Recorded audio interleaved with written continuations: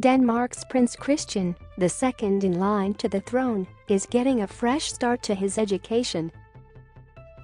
Crown Prince Frederik and Princess Mary's eldest child will attend a new school following allegations of sexual abuse and bullying at Herlufsholm boarding school, where he attended.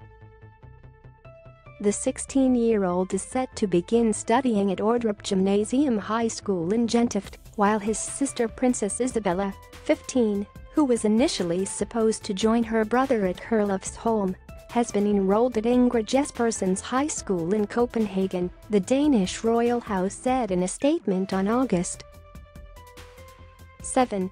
The confirmation of Christian and Isabella's new educational pursuits come months after the royal family removed Christian from his school after the allegations surfaced. "We are deeply shaken by the reports that have come out about Herlufsholm recently," Frederik and Mary said in a statement in June.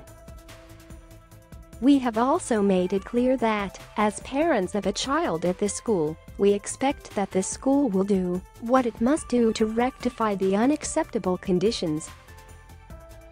The statement continued, "The information in the just-released preliminary decision from the National Agency for Education and Quality directs a particularly harsh critique from a state authority against Herlufsholm and places demands on the school at several levels, not least the leadership level."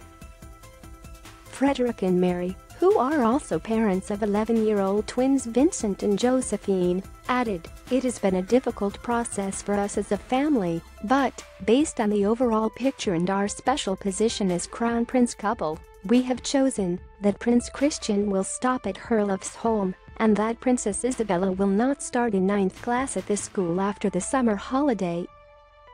The Herlufsholm school later announced they will be launching an independent investigation into the claims.